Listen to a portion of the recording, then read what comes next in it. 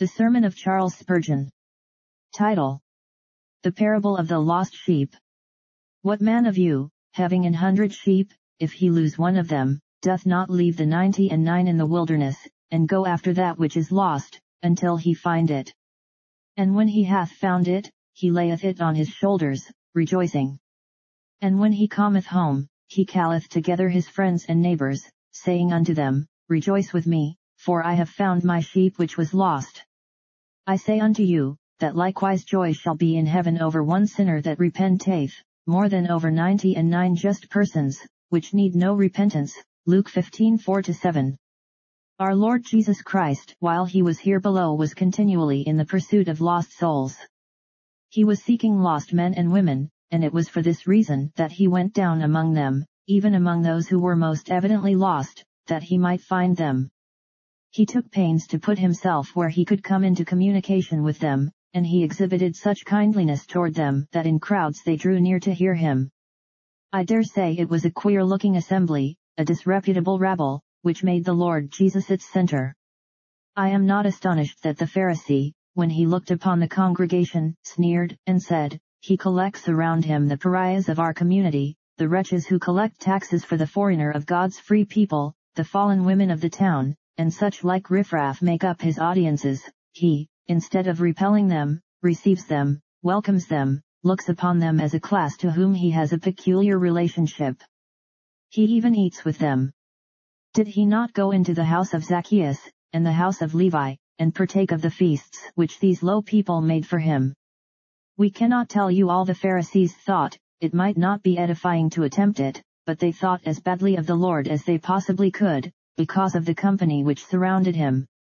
And so, he deigns in this parable to defend himself, not that he cared much about what they might think, but that they might have no excuse for speaking so bitterly of him.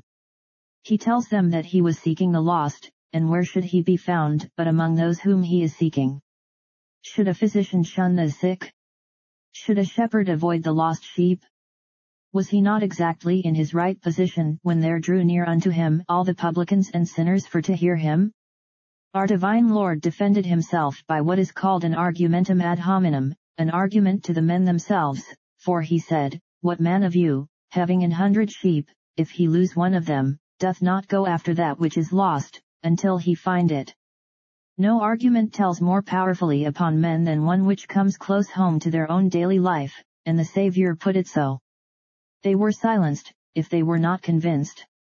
It was a peculiarly strong argument, because in their case it was only a sheep that they would go after, but in his case it was something infinitely more precious than all the flocks of sheep that ever fed on Sharon or Carmel, for it was the soul of man which he sought to save. The argument had in it not only the point of peculiar adaptation, but a force at the back of it unusually powerful for driving it home upon every honest mind. It may be opened out in this fashion: if you men would each one of you go after a lost sheep, and follow in its track until you found it, how much more may I go after lost souls, and follow them in all their wanderings until I can rescue them?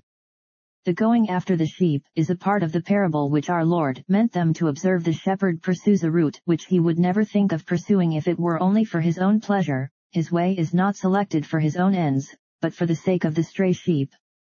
He takes a track uphill and down dale, far into a desert, or into some dark wood, simply because the sheep has gone that way, and he must follow it until he finds it.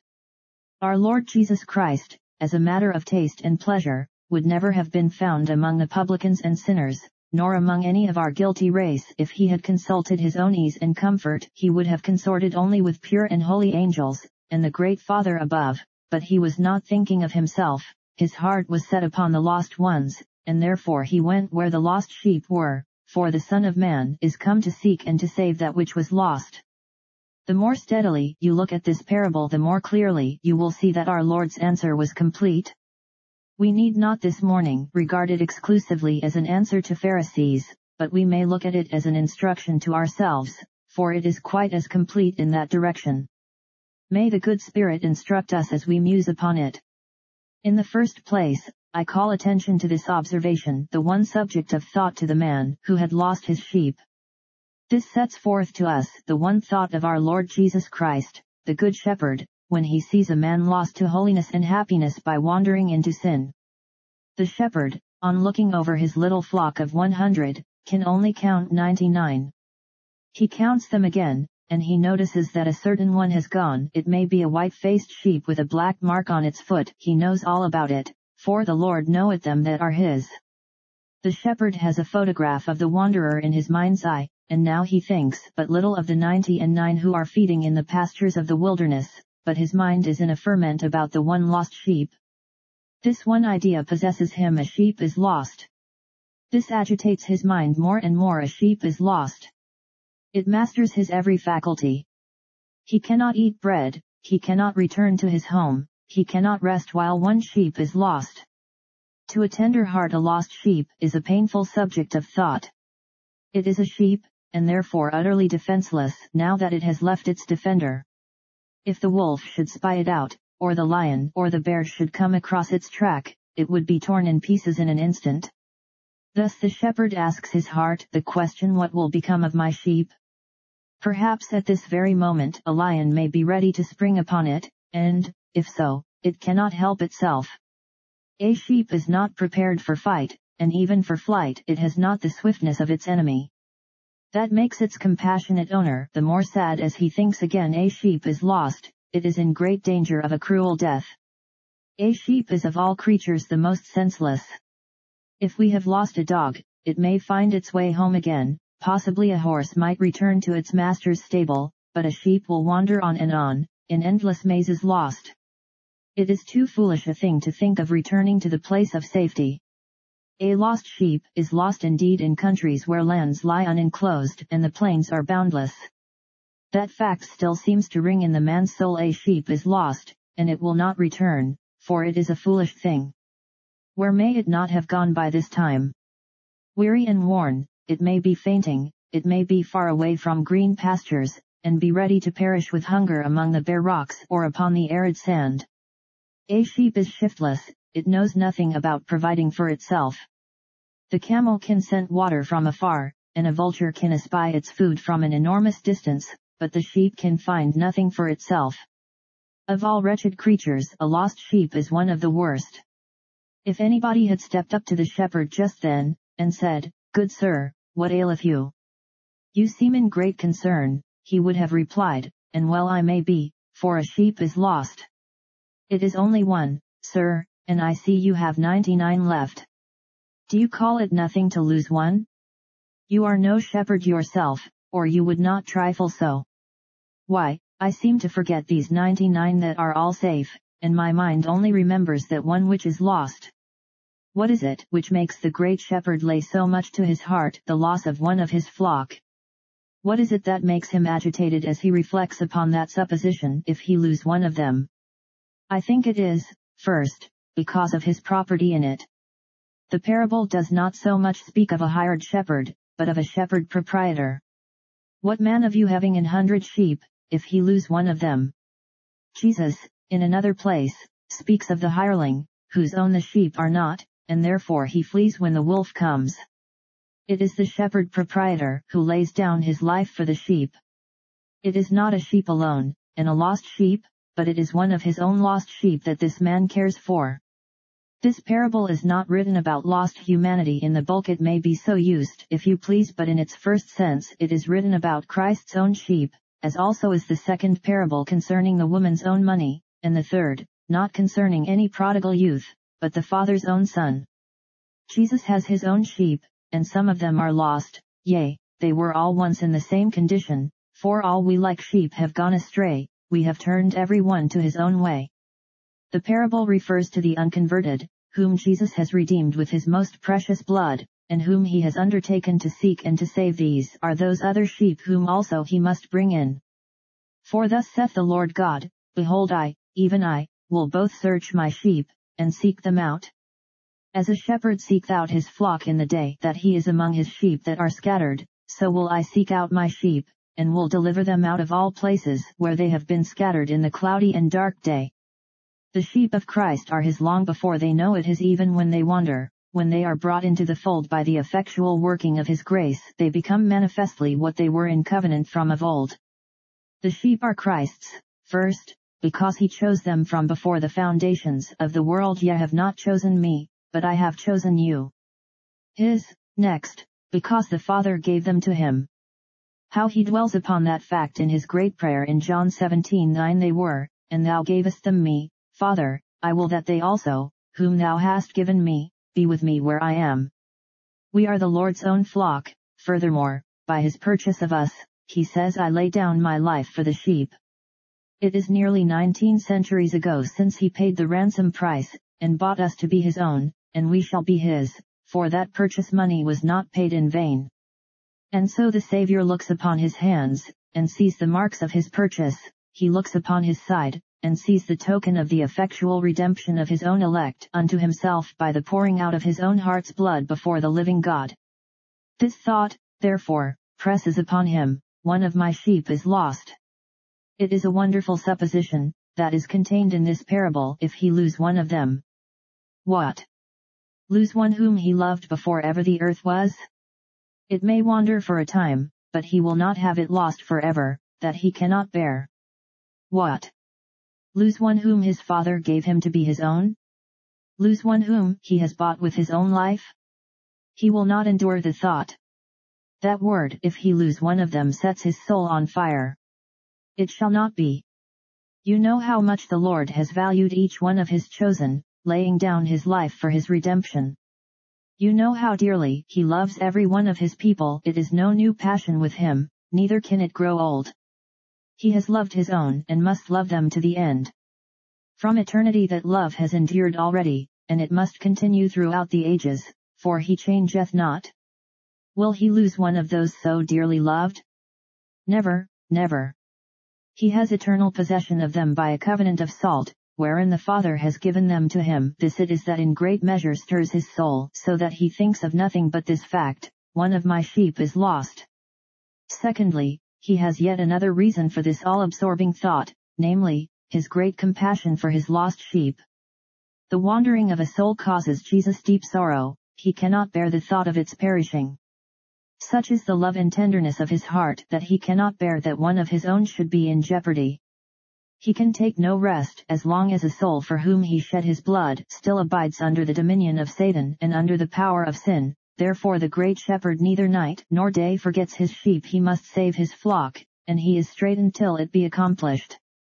He has a deep sympathy with each stray heart. He knows the sorrow that sin brings, the deep pollution and the terrible wounding that comes of transgression, even at the time, and the sore heart and the broken spirit that will come of it before long. So the sympathetic Savior grieves over each lost sheep, for he knows the misery which lies in the fact of being lost. If you have ever been in a house with a mother and father, and daughters and sons, when a little child has been lost, you will never forget the agitation of each member of the household.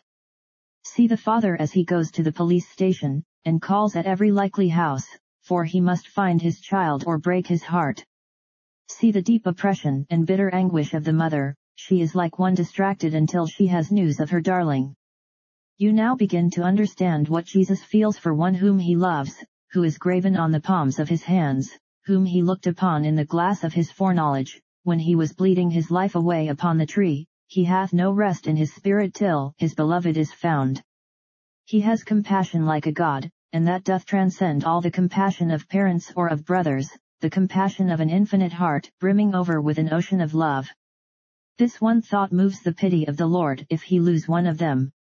Moreover, the man in the parable had a third relation to the sheep, which made him possessed with the one thought of its being lost. He was a shepherd to it. It was his own sheep, and he had therefore for that very reason become its shepherd, and he says to himself, if I lose one of them my shepherd work will be ill done. What dishonor it would be to a shepherd to lose one of his sheep. Either it must be for want of power to keep it, or want of will, or want of watchfulness, but none of these can appertain to the chief shepherd. Our Lord Jesus Christ will never have it said of him that he has lost one of his people, for he glories in having preserved them all. While I was with them in the world, I kept them in thy name. Those that thou gavest me I have kept, and none of them is lost, but the son of perdition, that the scripture might be fulfilled. The devil shall never say that Jesus suffered one whom his Father gave him to perish. His work of love cannot in any degree become a failure. his death in vain? No, not in jot or tittle. I can imagine, if it were possible, that the Son of God should live in vain, but to die in vain. It shall never be. The purpose that he meant to achieve by his passion and death he shall achieve, for he is the eternal, the infinite, the omnipotent, and who shall stay his hand, or baffle his design?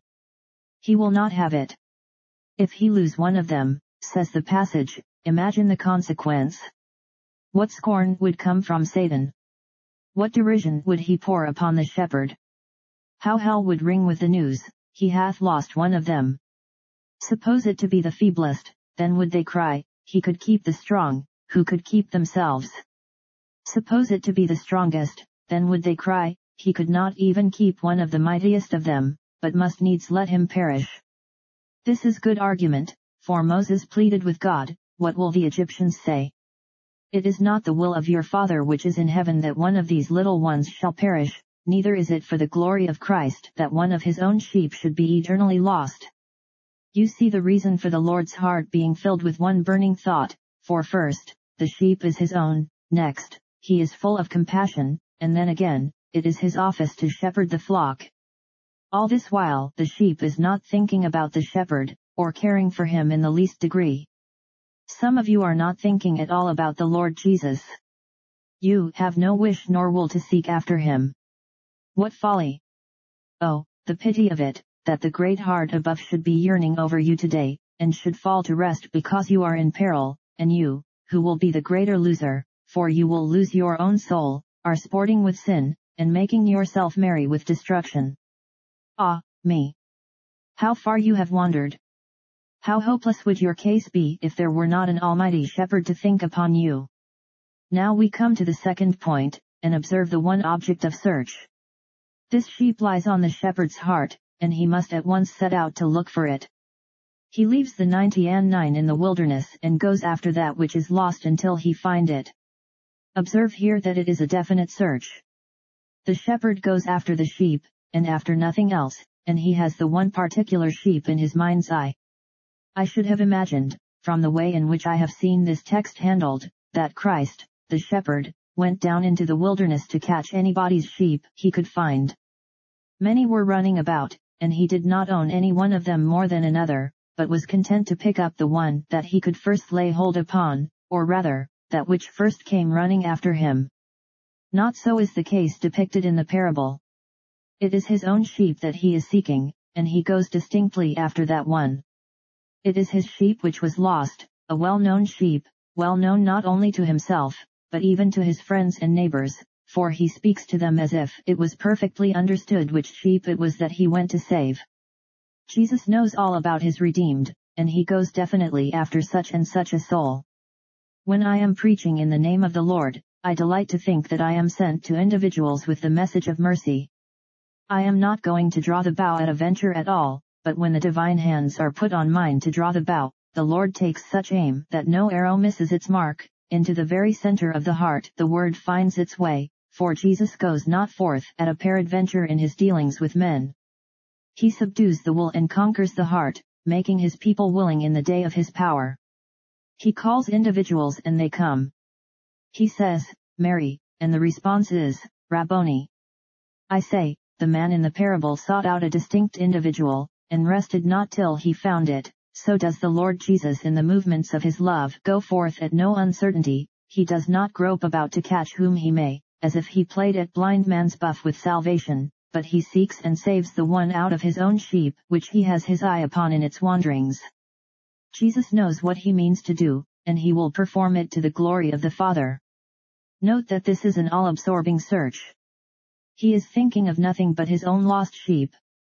The 99 are left in safety, but they are left. When we read that he leaves them in the wilderness, we are apt to think of some barren place, but that is not intended. It simply means the open pasturage, the steppe, the prairie. He leaves them well provided for, leaves them because he can leave them. For the time being, he is carried away with the one thought that he must seek and save the lost one, and therefore he leaves the 99 in their pasture. Shepherd, the way is very rocky. He does not seem to know what the way is. His heart is with his lost sheep. Shepherd, it is a heavy climb up yon mountainside. He does not note his toll, his excitement lends him the feet of the wild goat, he stands securely where at other times his foot would slip. He looks around for his sheep and seems to see neither crag nor chasm. Shepherd, it is a terrible path by which you must descend into yonder gloomy valley.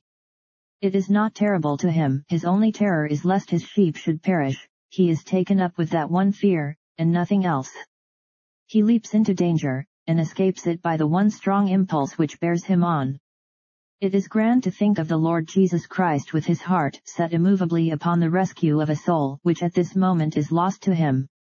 It is an active search too, for observe, he goes after that which is lost, until he finds it, and he does this with a personal search. He does not say to one of his underlings, "Here, hasten after that sheep which was lost, and bring it home." No, he follows it himself. And if ever there is a soul brought from sin to grace, it is not by us poor ministers working alone, but it is by the Master himself, who goes after his own sheep. It is glorious to think of him still personally tracking sinners, who, though they fly from him with a desperateness of folly, yet are still pursued by him, pursued by the Son of God, by the eternal lover of men, pursued by him until he finds them. For notice the perseverance of the search until he find it. He does not stop till he has done the deed. You and I ought to seek after a soul, how long? Why, until we find it, for such is the model set before us by the Master. The parable says nothing about his not finding it, no hint of failure is given, we dream not that there may be a sheep belonging to him which he will never find. Oh, brethren, there are a great many whom you and I would never find, but when Jesus is after his own lost sheep, depend upon it such is his skill, so clearly does he see, and so effectually does he intervene, that he will surely bring them in. A defeated Christ I cannot conceive of. It is a personal search, and a persevering search, and a successful search, until he finds it. Let us praise and bless his name for this. Observe that when the shepherd does find it, there is a little touch in the parable not often noticed, he does not appear to put it back into the fold again. We do not find it so written, as a fact to be noted. I suppose he did so place it ultimately, but for the time being he keeps it with himself rather than with its fellows. The next scene is the shepherd at home, saying, "Rejoice with me, for I have found my sheep which was lost." It looks as if Jesus did not save a soul so much to the church as to himself, and though the saved are in the flock, the greatest joy of all is that the sheep is with the shepherd. This shows you how thoroughly Christ lays himself out that he may save his people. There is nothing in Christ that does not tend toward the salvation of his redeemed. There are no pullbacks with him, no half-consecrated influences which make him linger. In the pursuit of certain objects we lay out a portion of our faculties, but Jesus lays out all his powers upon the seeking and saving of souls. The whole Christ seeks after each sinner, and when the Lord finds it, he gives himself to that one soul as if he had but that one soul to bless. How my heart admires the concentration of all the Godhead and manhood of Christ in his search after each sheep of his flock. Now, we must pass on very briefly to notice a third point. We have had one subject of thought and one object of search, now we have one burden of love. When the seeking is ended, then the saving appears, when he hath found it, he layeth it on his shoulders, rejoicing. Splendid action this! How beautifully the parable sets forth the whole of salvation. Some of the old writers delight to put it thus: in his incarnation he came after the lost sheep, in his life he continued to seek it, in his death he laid it upon his shoulders, in his resurrection he bore it on its way, and in his ascension he brought it home rejoicing.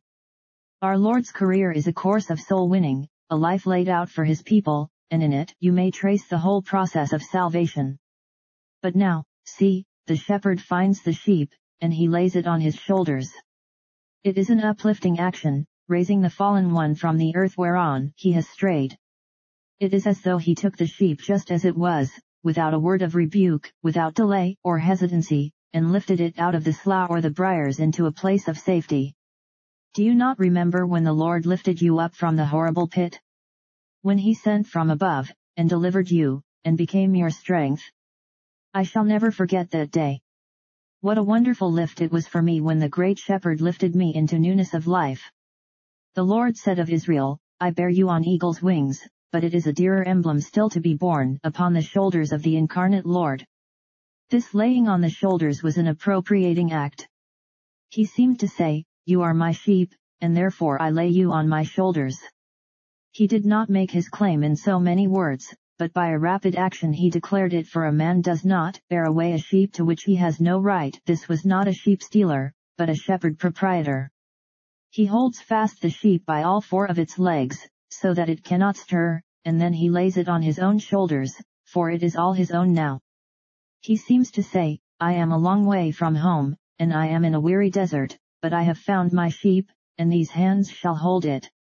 Here are our Lord's own words, I give unto my sheep eternal life, and they shall never perish, neither shall any pluck them out of my hand. Hands of such might as those of Jesus will hold fast the found one. Shoulders of such power as those of Jesus will safely bear the found one home. It is all well with that sheep, for it is positively and experimentally the Good Shepherd's own, just as it always had been his in the eternal purpose of the Father.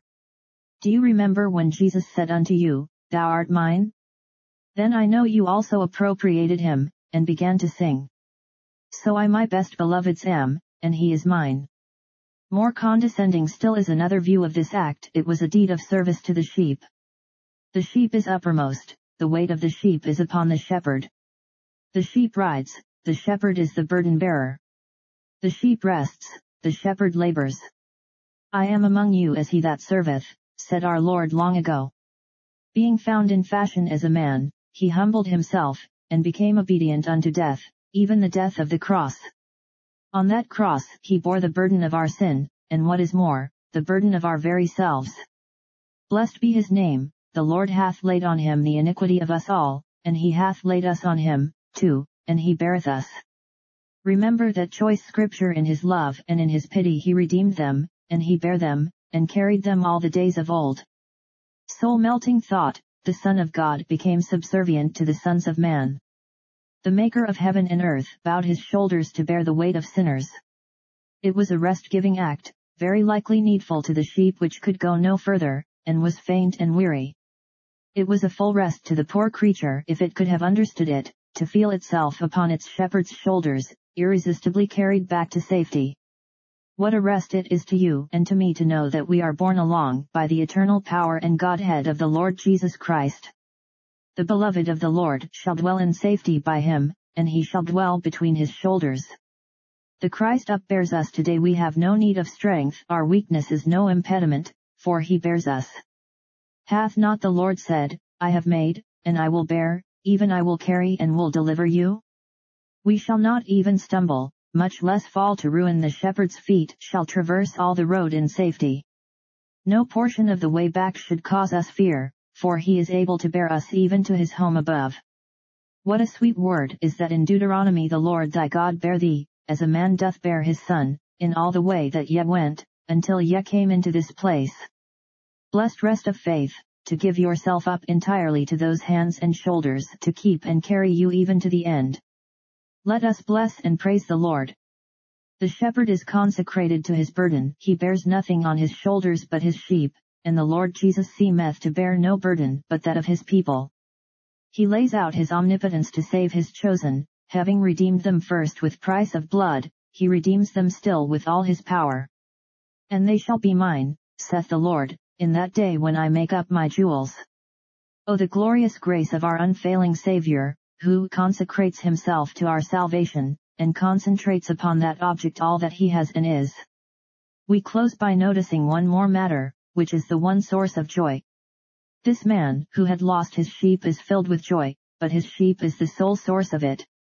His sheep has so taken up all his thought, and so commanded all his faculties, that as he found all his care centered upon it, so he now finds all his joy flowing from it. I invite you to notice the first mention of joy we get here. When he hath found it, he layeth it on his shoulders, rejoicing. That is a great load for you, shepherd. Joyfully he answers, I am glad to have it on my shoulders. The mother does not say when she has found her lost child, this is a heavy load. No, she presses it to her bosom. She does not mind how heavy it is a dear burden to her. She is rejoiced to bear it once again, He layeth it on his shoulders, rejoicing.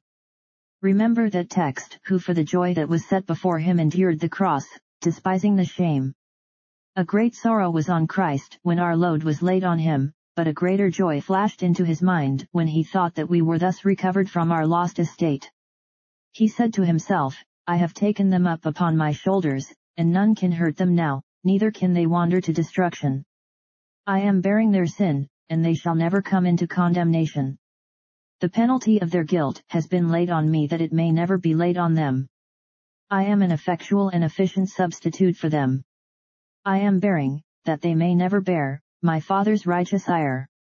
His love to them made it a joy to feel every lash of the scourge of justice, his love to them made it a delight that the nails should pierce his hands and feet, and that his heart should be broken with the absence of his Father, God.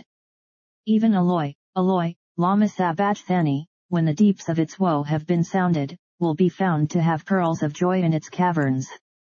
No shout of triumph can equal that cry of grief, because our Lord joyed to bear even the forsaking by his Father for the sin of his chosen, whom he had loved from before the foundation of the world.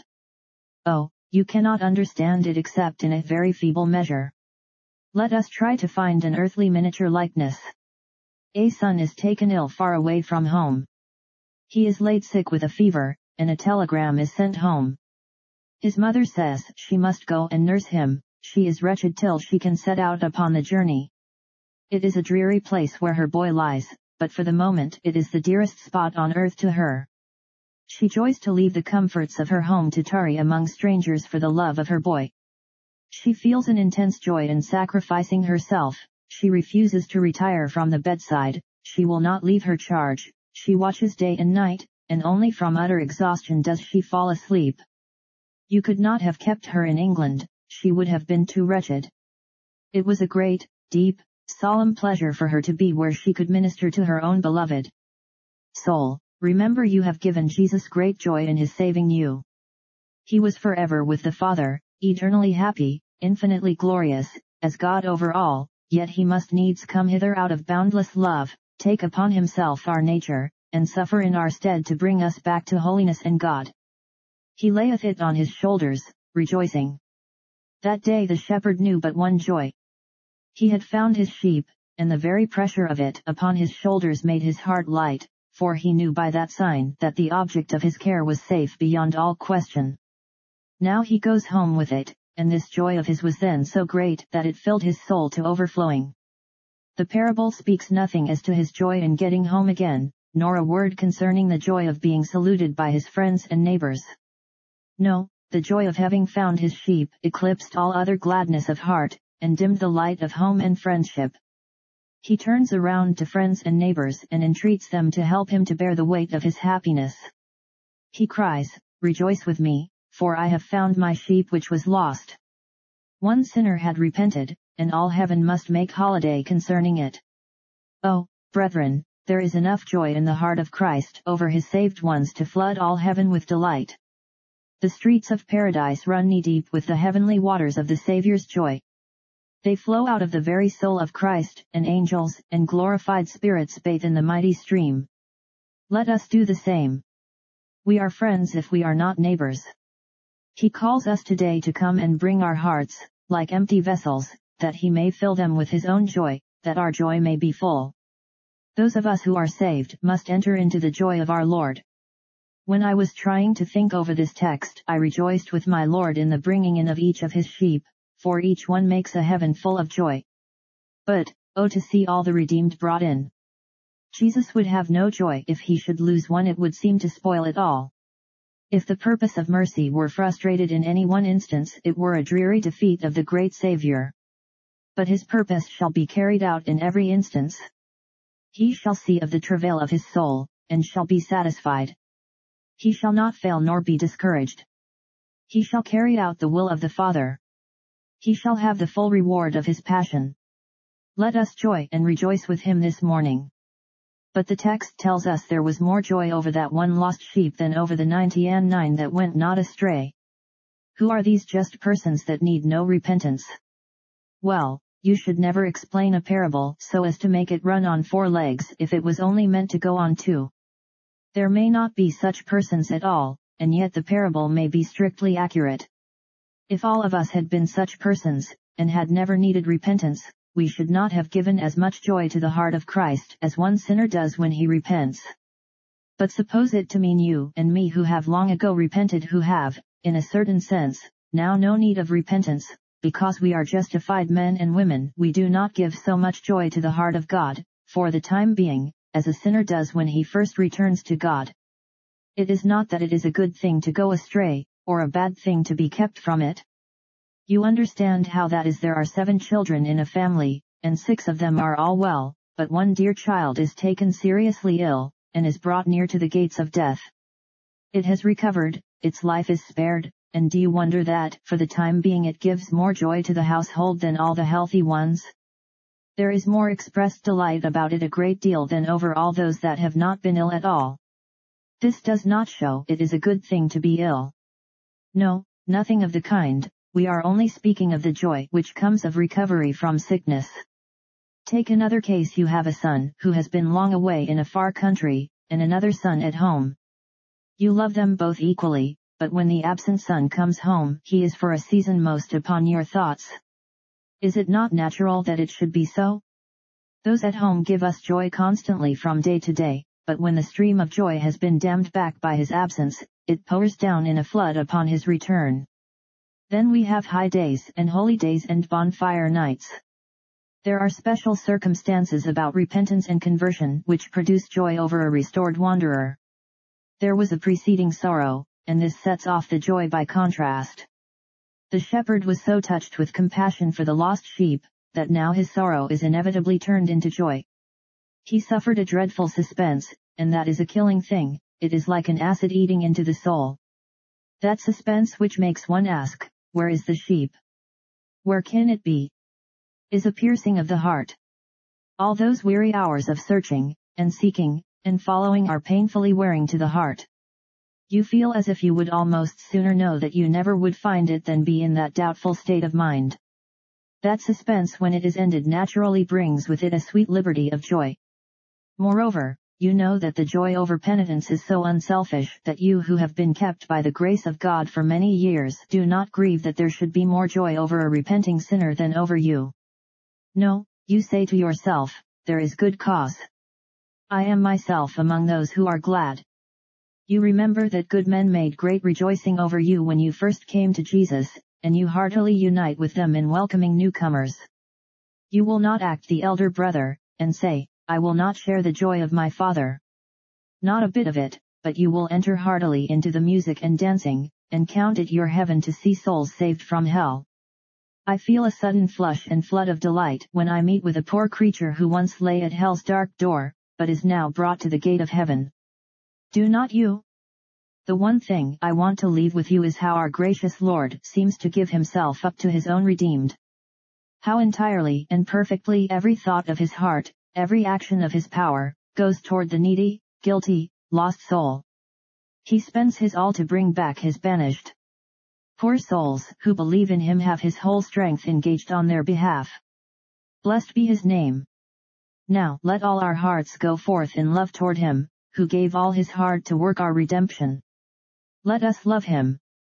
We cannot love him as he loved us as to measure, but let us do so in like manner. Let us love him with all our heart and soul.